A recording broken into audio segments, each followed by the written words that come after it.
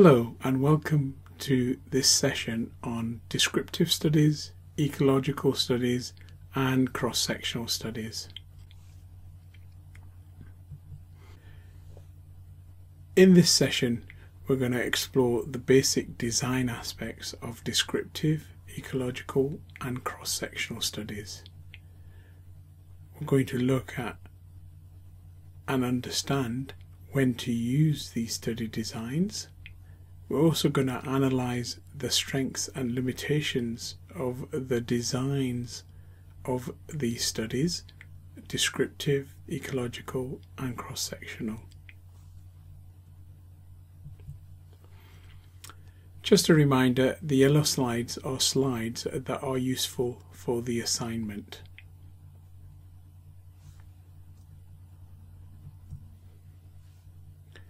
Pale yellow slides are slides that are useful analysis slides that will deepen your understanding of epidemiology.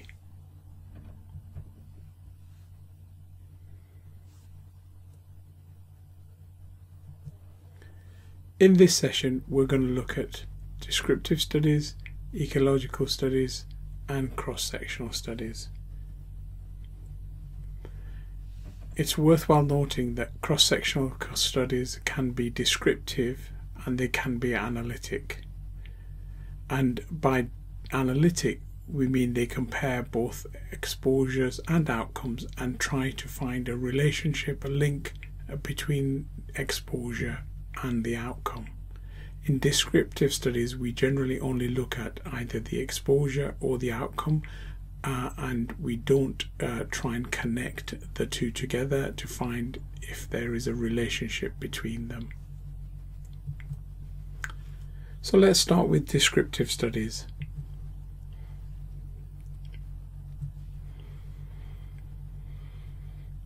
Descriptive studies are used to observe and describe the natural history of a disease or a health problem, the where and the when. This also could be a positive aspect such as mental health and well-being, or a positive aspect of physical health. It can also look at a range of health issues facing a community, both at a local community level, at a country level or a global health level, usually in the form of a health profile, and we'll look at some examples a bit later. It can also be used to look at who is affected, how many people are affected, and how they experience a disease or health problem, or as well a positive health state. So in a nutshell, descriptive studies are about who is affected, what is happening to them, when has it happened to them, and where has it happened to them. Descriptive studies are most often used to investigate outcomes. They often look at the way the outcomes affect people of different ages, of different sexes, in different geographical areas and over different time periods. Less often they look at exposures, but they can do. Exposures such as consumption of alcohol, and there's an example of that, and changes in consumption of alcohol. These studies generally make use of routinely collected data, census data, health surveillance data or cancer registry data. Here's an example of descriptive study, and it's an Ebola situation report from a few years ago, and you can see here a range of countries listed and the number of Ebola cases they have, both Ebola deaths and people affected by Ebola. And you can see there that Sierra Leone, Liberia and Guinea are affected badly, and places like Italy, Mali, Nigeria are affected to only a very small extent. This is another example of a descriptive study or country profile, and this is one from, again, from WHO, and it shows a range of indicators such as life expectancy, adult mortality rates between 15 and 60 years per thousand population, the maternal mortality ratio, incidence of malaria per 100,000 population, the prevalence or level of tuberculosis in a country, and it also shows the top 10 causes of death in children under 5, such as malaria, acute respiratory infections, prematurity, birth asphyxia. So community profiles can be at the country level and can explore and describe a range of health issues in a country. Another more recent example of a descriptive study is the UK statistics and daily updates on COVID and the number of COVID tests that have been processed, number of patients admitted to hospital, number of people who've tested positive for COVID, and the number of deaths within 28 days of a positive test. So this is a kind of health surveillance, health monitoring. Lastly, this is again a descriptive community health profile, this time at a district level and developed by Public Health England. And again, you can see similar things here where you have number of children in poverty, number of obese adults, smoking prevalence, alcohol specific hospital stays, breastfeeding initiation, a number of cases of sexually transmitted infections, hip fractures in people aged 65 and over, and suicide rates and mortality rates from cardiovascular disease and cancer. Now this is an example of a descriptive study, and it's a study of Russia between 1970 and 1998, and the interesting thing to look at is what happens post 1991. And 1991 was a really interesting year because it was the year that the Soviet Union broke up and Russia became the Russian Federation and separated out from all the other parts of the Soviet Union. And it was also the year that Boris Yeltsin came to power for the next 10 years there was a high level of democracy compared to pre-1991. And you can see here that over the first 4 years of that decade of the 1990s, life expectancy actually went down for both women and men. It went down a slightly lower rate for women compared to men, but both women and men experienced quite a significant reduction in their life expectancy at birth.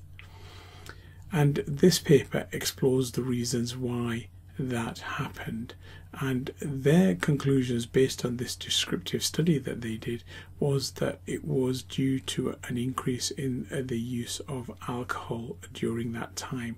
And this at this descriptive level we don't know whether that is the true cause of what happened and the decline in life expectancy, because alcohol consumption is not going to affect people short term, so there may be a longer term effect. So it's unclear, and we need to investigate a bit more when that alcohol consumption started. It could be that it started post 1991 or thereabouts, or it could be that that change in alcohol consumption happened earlier. But it does fit, if we look at it, that with the change in government, with the breakup of the Soviet Union, there was high levels of uncertainty, there was a lot of shortages in the shops, so there is a potential, and a lot of frustration with people, so there is a potential that people did start drinking more, both women and men, and that the stress and the uncertainty created an impact on their mental health and well-being, which then affected their physical health and well-being, and in turn led to a decline in life expectancy. So this is a paper worth having a look at to explore this in more detail and to understand what a descriptive study is, and the details of the paper are given on this slide. So what are the strengths of the descriptive study design? Well, it's cheap and quick because it often uses routine statistics which are often readily available and often free. They're useful for generating hypotheses that we can then test at the individual level by using one of the other study designs such as a cohort study or a case control study. They're useful for monitoring and surveillance, and you could see that with the examples I gave earlier about the Ebola update and the COVID daily update. The big limitation of descriptive study designs is that they do not tell us what could have caused the health problems or diseases that we are describing. Even if they do look at exposures, they cannot really connect the two together. They cannot connect the exposure, the possible cause, to the effect, the disease that is being described.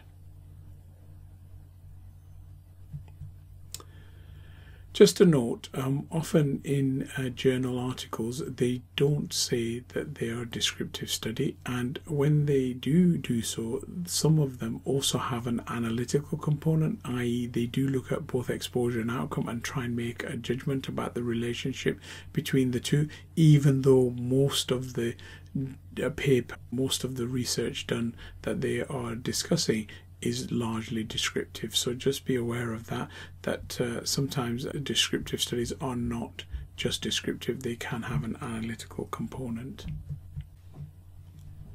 Now let's move on to ecological studies.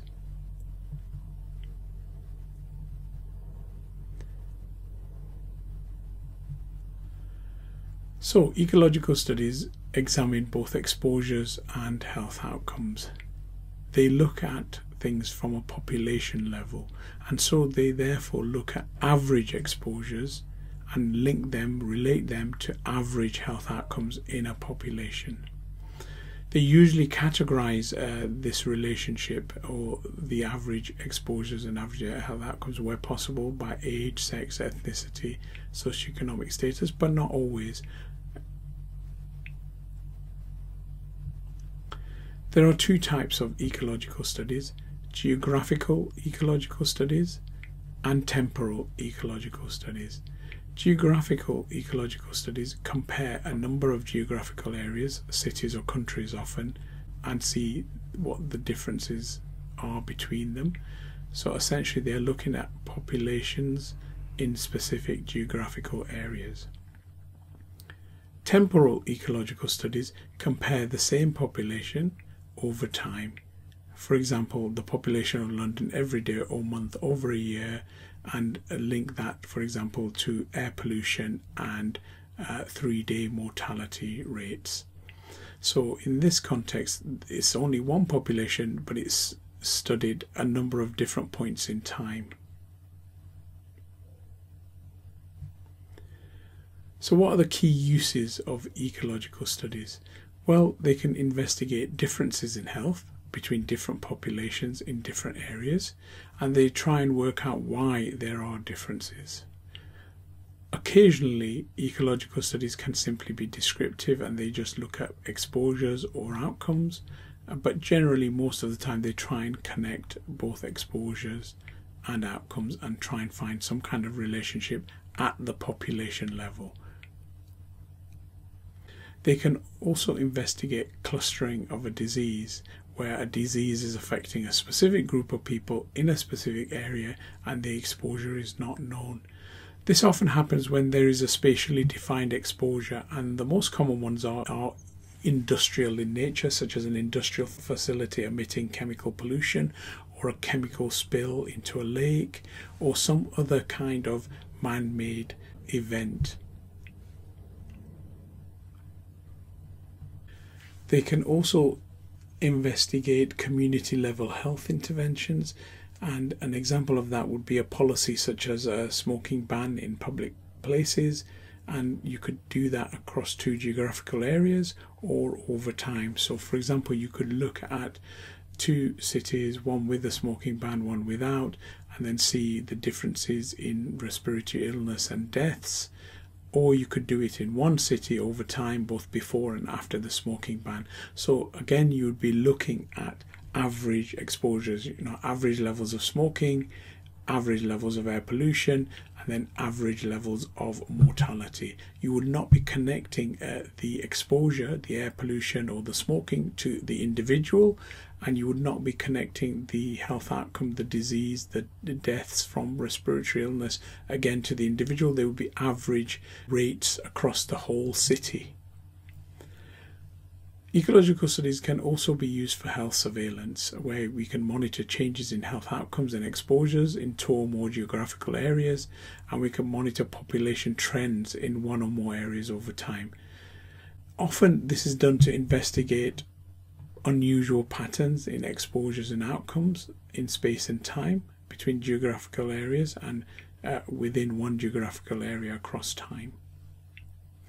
In that sense, there are similarities with descriptive studies, because descriptive studies can often use group level, population level information and statistics. So John Snow and the Broad Street Pump is an example of an ecological study. So John Snow had an idea. He looked at water supply in terms of the Broad Street Pump, but he did not go out and ask people whether they used the Broad Street Pump or not. He used a broad measure where he assumed to a large extent that the people living around the Broad Street Pump were likely to be drinking water from it. He did investigate some specific unusual instances in terms of, for example, the brewery, where none of the brewery workers were drinking the local water, but were in fact drinking the beer, and hence were not affected. But overall, his hypothesis, he was not starting a study to actually examine this at a more controlled level. Another example often with migrant studies, where, for example, second generation Japanese migrants to the USA have substantially lower rates of stomach cancer than Japanese people in Japan, and this kind of gives an indication of the cause of the incidence of stomach cancer in Japan, and the fact that it is likely to be environmental in origin. And this can also be further examined by looking at first generation migrants to the US, and the fact that compared to second generation migrants, they had a slightly higher rate, which suggests that the negative environmental influences leading to higher levels of stomach cancer may act early in life. Again, the example comes from the BMJ website, and the source is given there, so you can go and have a look at that. What are the other examples of ecological studies? The classic example is air pollution and deaths from cardiovascular and respiratory disease, and we have an example of that we'll look at in a bit. Average salt intake and death from stroke is another good example. Average dietary fat intake and risk of colon cancer is also a good example. And lastly, the amount of green space in a neighbourhood and the average health of residents in that neighbourhood. All four of these are examples of using group level or population level exposure data and linking that to average health data, the risk across a country, the risk across a city. It is not risk at the individual level. So this is the problem with ecological studies. The conclusions we make are really about the population, not the individual. They may work at the individual level, and we may be lucky, and we'll look at an example of air pollution, which is a circumstance where air pollution impacts at the population level do translate to air pollution impacts at the individual level, but it's not always the case, and we'll examine some examples where this does not work. And we can't apply population findings to the individual level in ecological studies, is because we only have average data. We have average exposure measurements, and we have average outcome data. And so population level information may be a distortion of what is happening at the individual level. And this is often because there are other factors, confounding factors, factors we don't know about at the population level that we have not taken into account, that has an impact on the health outcome. And an example of that would be, yes, air pollution does have an impact on respiratory and cardiovascular deaths, but it's also linked to smoking. So smoking and air pollution would mean that the person is at higher risk. So one of the things that ecological studies can't do is identify cities that also have high levels of smoking across the whole population, and so we would get distorted results where we would think air pollution was causing higher levels of deaths in certain cities if we did not take into account the levels of smoking that are happening in that city. And the other thing that may happen is that the other factors may affect the exposure, that somehow the exposure is being affected by another factor that is then changing that exposure. And again, simple example might be, for example, where we looked at cancers, that there may be something else in the diet. So if we found that high fat diets lead to colon cancer, then there may be other things in the diet that may also increase the risk of colon cancer. And if you're only looking at fat, that will give a distorted picture about what other dietary factors or non-dietary factors may be affecting colon cancer risk. Now let's look at some examples of ecological bias, or the ecological fallacy, or the aggregate bias. A simple example is a sunlight exposure and skin cancer. So if we looked at data from the US, UK, Australia, Caucasian communities with white skins, we would say there's a very strong relationship between sunlight exposure and skin cancer. However, we couldn't apply that to the rest of the world, because if we then looked at data across the Indian subcontinent and Africa, we would find that that association is much less strong, and in fact, in some circumstances, effectively zero, because darker skin is protective for skin cancer. So again, if we used one set of data in high-income countries and then tried to translate it into other countries, we would be making a mistake. We would be falling into a bias. So if we then took lots of countries, the relationship would hide the fact that actually people with white skin are more likely to and more at risk of skin cancer, and people with darker skins are less likely to be at risk of skin cancer, and therefore that we need to target people with white skin. By having all the countries mixed together, we could get a result which shows that actually the risk of sunlight and skin cancer is quite low, when actually it's a reflection of the fact that we have a lot of countries, or we have a lot of data on people with darker skins. And so the amount of melanin in the skin is a modifying or mediating factor between sunlight exposure and skin cancer. And we would not be able to understand this at the group level without understanding the biology of human beings at the individual level. And here's my second example, and this is literacy rates and percentage of the population born outside the US at the population level. So a study was done looking at literacy rates and the percentage of people who were immigrants in US states. And they found a positive correlation of 0.53, i.e. this meant that where states had a high percentage of immigrants, that state also had a higher level of average literacy.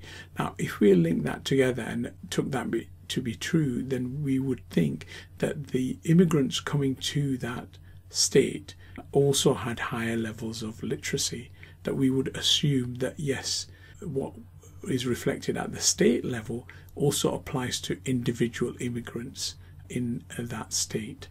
However, when studies were done at the individual level looking at the literacy rate of immigrants in those states, the correlation was the opposite. It was negative. It was minus 0.11, i.e.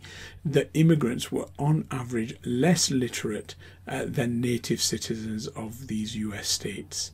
And so why do we get this discrepancy? Why do we get such a difference in the relationship between literacy rate and percentage of immigrants in US states? And the reason is because immigrants tended to settle in US states where the native population was more literate. So immigrants were actively choosing to go to states where the local population, the native population, had higher levels of literacy, i.e. they had higher education levels, they had more professional qualifications, they had more educational qualifications, and therefore, because their average levels in the native population of literacy was high, when the immigrants came in with their lower levels of literacy, the average level still stayed high. So it gave this false correlation that the immigrants also had higher literacy, when in fact they did not.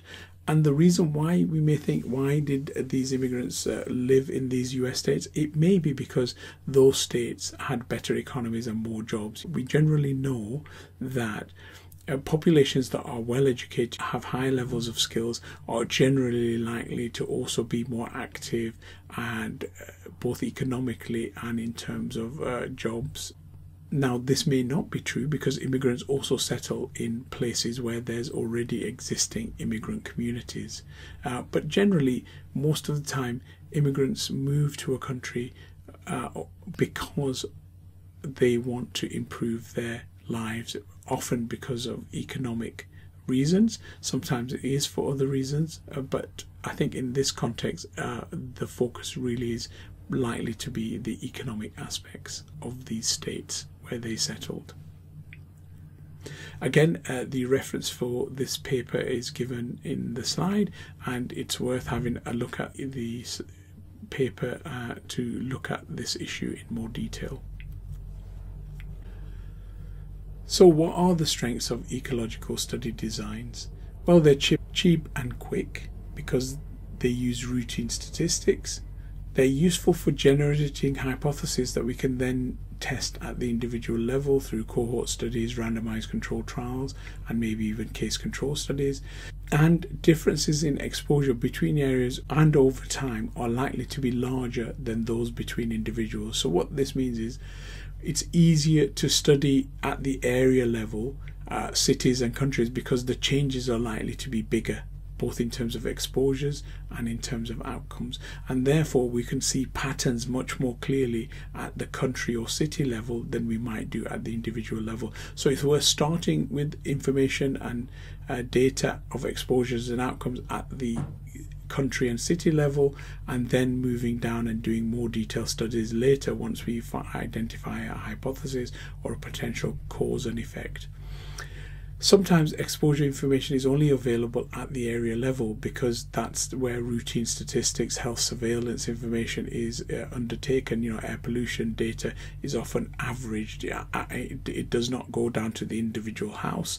It does not go down to the individual street. It's often at district level, it's often at regional level, and it's often at national level. And where the air pollution monitors, for example, are cited, they're often 5, 10, 15, 20 in a district of 250,000 people, in which case those air pollution monitors are not going to give accurate air pollution exposures for everyone. It is going to only be able to give you average air pollution levels. Lastly, they're useful because you can map this ecological data using geographical information systems and potentially identify spatial patterns and spatial differences that help to identify potential causes of diseases and other health issues. However, the limitations of ecological study designs are the one we've already mentioned, which is population level causes may or may not be true causes at the individual level. That's really important. We can't assume that what we find at the population level will definitely apply at the individual level, because there's systematic differences in recording outcomes, and there's also systematic differences in measuring exposures. And both of these things create bias, and we'll look at this in later sessions. Important thing though is the lack of information about third factors, the confounding factors, the other population factors that may affect both exposures and outcomes. And this is really important. For example, we looked at the example of melanin and dark skins in relationship to sunshine exposure and skin cancer, and that's what we mean by confounding factors. Another example, which is in that video that I suggested you watch in session 2, gave the example of ice creams and drownings, saying there's a correlation between the seasons when children eat a lot of ice creams and when there are lots of drownings of children. And of course, that is not a true relationship. The relationship is actually hot weather. When there's hot weather, children buy more ice creams and they also feel hot and then jump into rivers and lakes and ponds, and hence put themselves at greater risk of drowning. So the relationship is actually hot weather and drowning rather than ice creams and drowning. Lastly, spatial boundaries can sometimes artificially divide populations or population groups in a way that obscures the true distribution of exposures and health outcomes. What do we mean by that? What we mean by that is we generally live and have data around political boundaries at ward level, at district level, at a city level. However, communities may not follow those political boundaries. Geographical communities often go across political boundaries, and therefore if the data we have are only for political boundaries, then we will miss out on true relationships for geographical communities because we're only collecting a part of the data that we need. So this is an example. This is a paper on air pollution and case fatality rates of SARS in the People's Republic of China, an ecological study. And so you can see here that there is a very strong relationship between air pollution and deaths from SARS. And what the researchers have done is they have used average air pollution information for 5 cities: Guangdong, Shaanxi, Hebei, Beijing and Tianjin, and they have then mapped that with average levels of case fatalities in those 5 cities. And what they found is that Guangdong had the lowest levels of air pollution and also had the lowest levels of SARS case fatalities, and the opposite was found in Tianjin, which had high levels of air pollution and high levels of SARS case fatality. So this gives an indication that air pollution may work cooperatively, synergistically with the SARS virus and make it worse for individuals who have SARS, making it more likely for them to be at risk of dying. Now, of course, we would need to do further studies because, as we've said before, average exposures do not tell us what's happening at the individual level, and therefore the population finding that air pollution has some kind of effect on SARS, making it more likely that people die, may not apply at the individual level. We may find that at the individual level air pollution does not have this effect, so we would need to do further studies at the individual level to find out if this is a true relationship, a true cause or related cause of death in people who have SARS.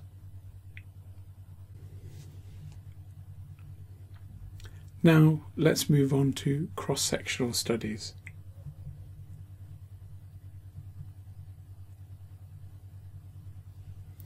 And it's important to note that cross-sectional studies can be both descriptive and analytic. And what that means is descriptive studies look generally at outcomes only, and sometimes they will look at exposures only, while analytic studies look at both exposures and outcomes. So we are collecting information at one point in time, both exposure information and outcome information, and that one point in time does not have to be one day. It's often a few months. It could be occasionally a year, because obviously when you do a study it takes time, and therefore while we say it's a point in time, it's usually a period in time, but we collect data only once, and that's the important thing. From every individual we're collecting information only once, and that information we collect is either exposure only or outcome only for descriptive studies, or both exposure and outcome information for analytical studies. Now, cross-sectional studies are also called prevalence studies, and some of the books and materials and articles that you may find will describe cross-sectional studies as prevalence studies.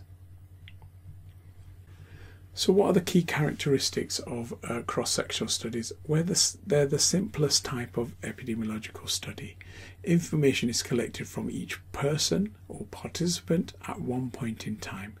Information can be on health outcomes only, diseases, symptoms, for example, high blood pressure, or indicators of health status like low birth weight or height and weight and body mass index. Or information can be on exposures only, for example, tobacco smoking, alcohol drinking, diet, occupation.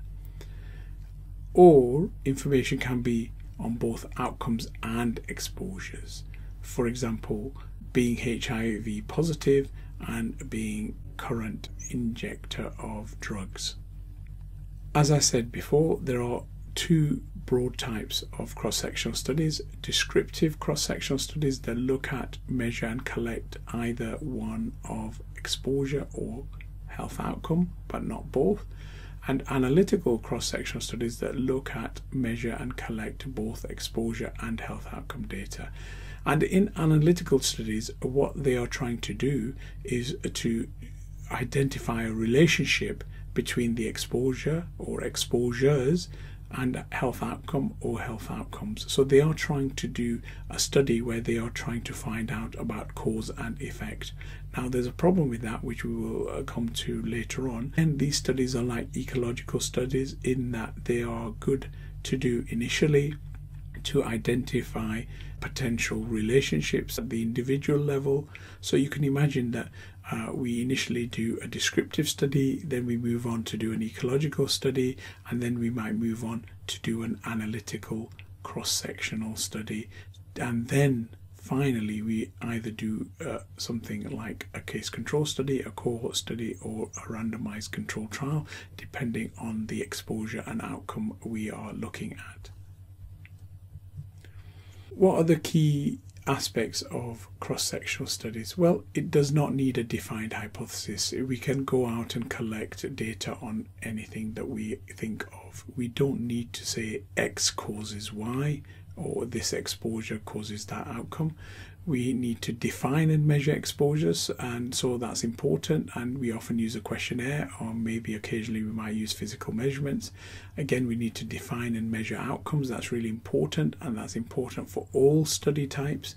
And again, we may use a questionnaire or we may take physical measurements. Both of these things, exposure and outcome, when they are done in analytical studies, are done in the same period of time. So let's look at some examples of how this works and what kind of information and what kind of measure of disease we look at. So we start with the population.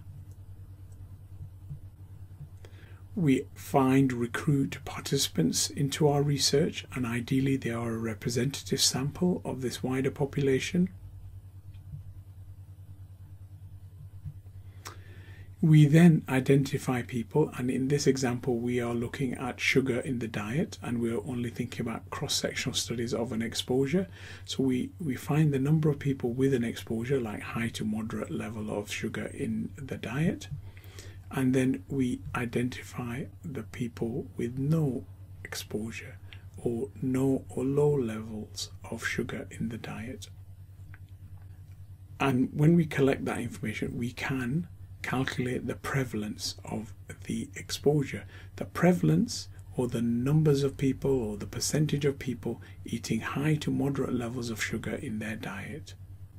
And we can also find the percentage and number of people eating a low or no sugar in their diets at one point or period in time.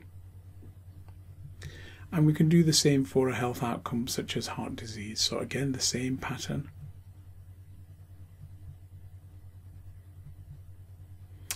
Can we choose participants in the research from the wider population, and we hope that it's going to be a representative sample. Again, that is sometimes a challenge in cross-sectional studies. And we find the number of people with the health outcome with high or moderate level of heart disease, and we find the number of participants with no or low levels of the health outcome, such as heart disease. And then again, we can calculate the prevalence of the health outcome, in this case the prevalence of heart disease. So it's the percentage and number of people with high to moderate level of heart disease at one point or period in time, or the percentage and number of people with low or no heart disease at one point or period in time. So now let's move on to analytical cross-sectional studies. They look at both exposures and outcomes, and again we follow the same pattern. We choose our participants, or we recruit our participants, we invite our participants, and then we identify the number of people with the exposure and with the health outcome, the number of people with the exposure but with no health outcome, and we can calculate the prevalence of the health outcome in the people who are exposed. Then we find out the number of participants with no exposure but who still have the health outcome, and then find out the number of participants with no exposure and with no health outcome.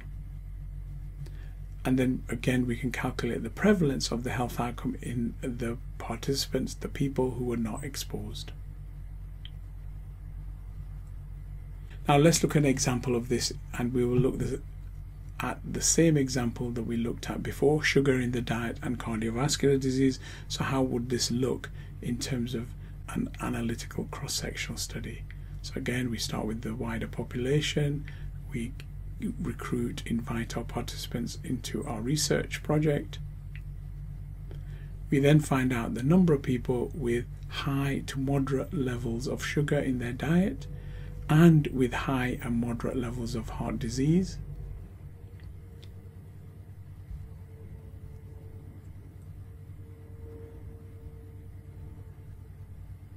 And then we find the number of participants with high to moderate levels of sugar in their diet but with low or no heart disease.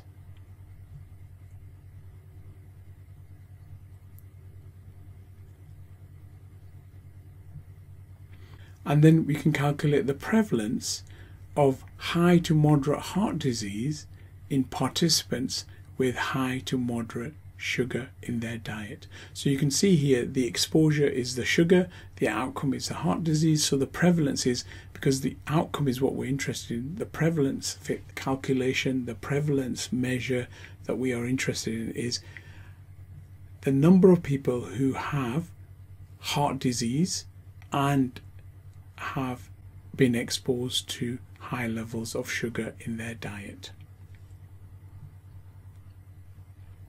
Then we look at the number of participants with low or no sugar in their diet who still have high or moderate levels of heart disease.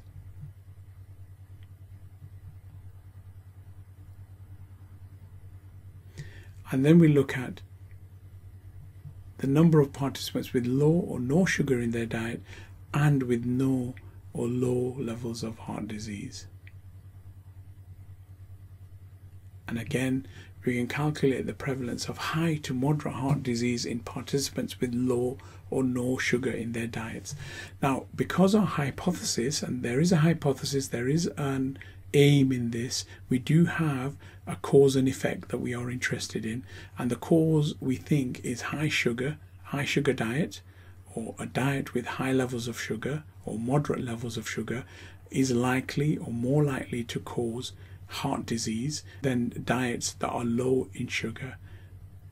So what we would expect is that the numbers of participants at the top, in the top red box with the 4 unicorns and the 4 hearts, the number of people in that group will be higher and larger than the number of people in the bottom red box where there's 1 unicorn and 4 red hearts, as that would show that sugar is related to cardiovascular disease and increases the risks of cardiovascular disease. If we didn't find that, i.e. if the numbers were the same, then we would say that sugar is not linked, or is likely not linked to heart disease. Now, because this is a cross-sectional study, we can't actually say that. We just have an indication, but this is not the type of study that we can do and show a cause and effect. We can just have some tentative idea, an initial guess that we then need to do further research on, and we'll come on to why that is in a moment. So the key measure of disease occurrence is prevalence, and prevalence is the number of cases in a defined population at one point or period in time, divided by the number of people, the total number of people in that defined population at one point or period in time. A case in this context is people who have the exposure or outcome we are interested in. A point prevalence is the frequency of a health outcome in a population at one point in time. And the example of that would be how many people in a neighbourhood visited their local park on the 25th of December 2019. So it'd be the number of people in a neighbourhood who visited their local park on the 25th of December 2019 out of all the people living in that neighbourhood. A period prevalence is the frequency of a health outcome in a population during a set period of time. For example, using the same example as for point prevalence, over the last year, how many times have people living in a neighbourhood visited their local park? And that would be the number of people in a neighbourhood who visited their local park in the last year, the last 12 months, out of all the people living in that neighbourhood who could have visited that park. Now let's move on to an example of a descriptive cross-sectional study. So here is a study on suicidal thoughts and behaviours among Australian adults. And what I want to do is just briefly look at the objectives, the method, and a little bit at the results very quickly. So the objectives of this study was to provide an overview of the lifetime and 12-month prevalence of suicidal ideas, suicidal plans, and suicide attempts for Australian adults and particular population subgroups, and then to look at the health service needs of those people. The information came from a routine source, the 2007 National Survey of Mental Health and Wellbeing, which is a national representative household survey. And the results were 13.3% of respondents had suicidal ideas during their lifetime, 4% had made a suicide plan, and 3.2% had made a suicide attempt. And in terms of the 12-month prevalence, 2.3% had suicidal ideas, 0.6% had made a suicide plan, and 0.4% had made a suicide attempt. So they do find some relationships. For example, suicidality in the previous 12 months tended to be more common in women, younger people, those outside the labour force. So while this is largely a descriptive study, there are some elements of associations or relationships that they are also finding in this study. These are just relationships that they've identified through doing that survey, because they want to then look at how that may impact on health services.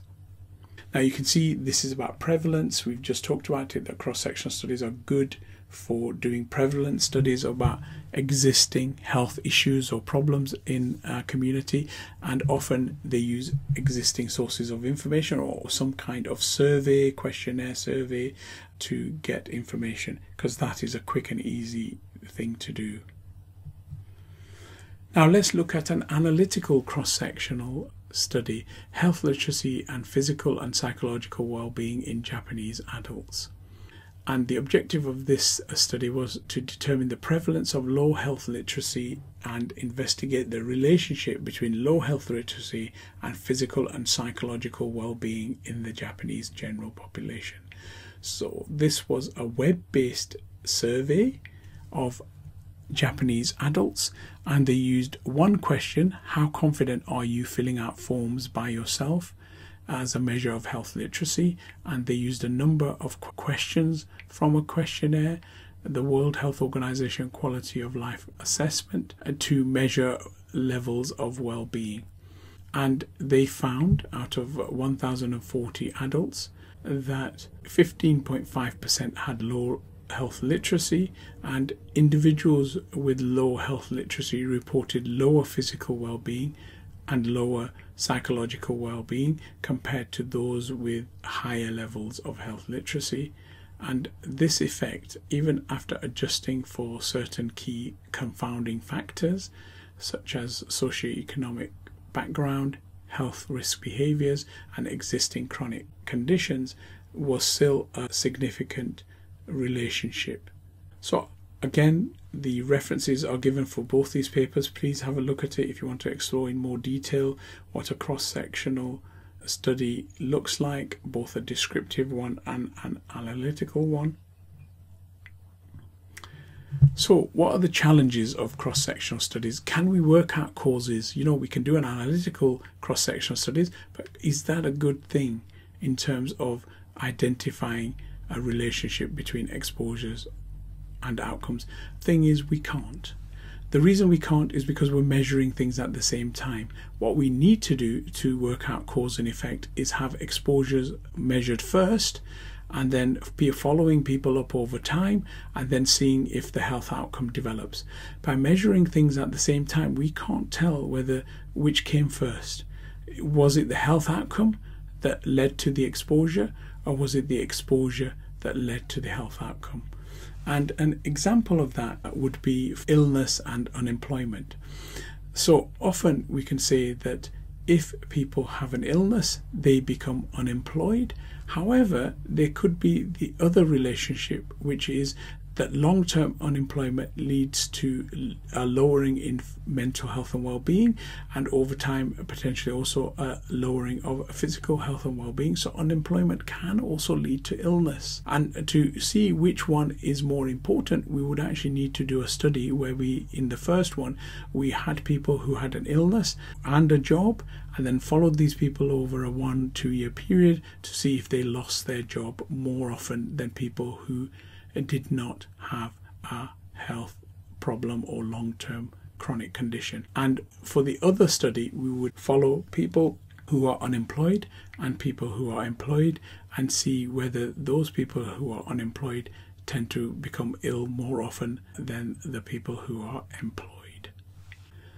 So can we work out causation? The answer is no. However, there is a very rare case, generally genetic exposures, where we could use a cross-sectional study, and that is because the exposure does not change over time. For most of the things, the exposures are changing all the time, and therefore measuring exposures at one point in time is not useful to work out the cause and effect relationship between an exposure and a health outcome.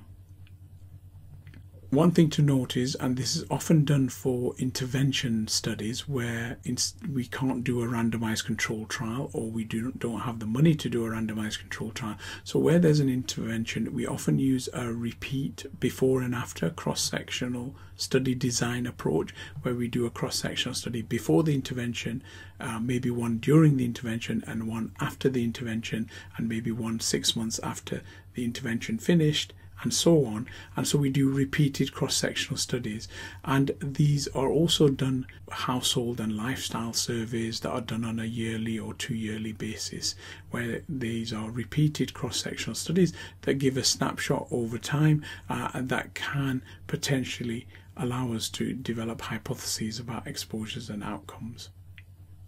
And of course, they also help us to understand changes in the prevalence of a disease or health outcome and changes in potential exposures. The problem with some of these repeated cross-sectional studies is that the same people are not studied at each of those points. Generally, when we do these repeated cross-sectional studies, the population has changed, and the people who will fill out our questionnaires have changed. Maybe not all of them, maybe 10%, maybe 5% may have changed. This is different from cohort studies where the same group of people are surveyed, studied over a long period of time. So what are the strengths of cross-sectional study designs? They're simple or relatively simple, they're relatively quick and cheap to do, and they're relatively easy to analyze, particularly descriptive cross-sectional studies. We can use existing sources of exposure and outcome data, and we can look at many exposures for a single outcome, and we can look at many health outcomes as well. Lastly, it may be the main or only way we can study some kinds of exposures or outcomes. The biggest limitation, as I've said earlier, is we cannot identify causal relationships. We do not know whether the exposure occurred before or after the outcome, as both are measured at the same point in time. Hence, they can lead to an over-interpretation of findings. Hence, when you see an analytical cross-sectional study, you have to assume that the relationship is very weak, because any relationship we find through a cross-sectional study will not be good evidence for a true relationship between an exposure and outcome.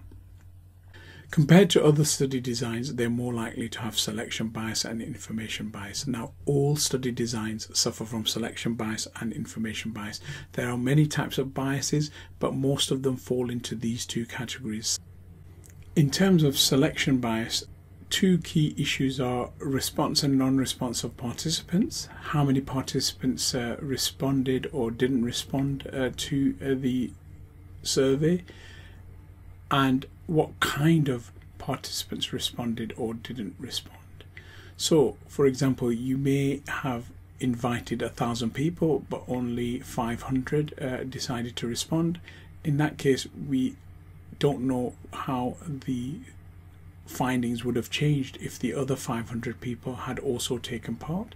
Similarly, we may find that more women drop out, or more men drop out, or more ethnic minorities drop out, or more poorer people drop out, in which case, what is the implication of that? If those people had stayed on, how would that have changed our findings? The other aspect of selection bias is how representative the participants are, the study sample participants are, to the population they come from. And that often again relates to the size of the sample of participants that we have. Is it big enough to have a diverse group of people that reflect the age profile, the sex ratio, the ethnicity, the socioeconomic background of the community that they come from? In terms of information bias, the key issues are validity and reliability, and this at its core is about how good the instruments used to collect the data on exposure and health outcomes are.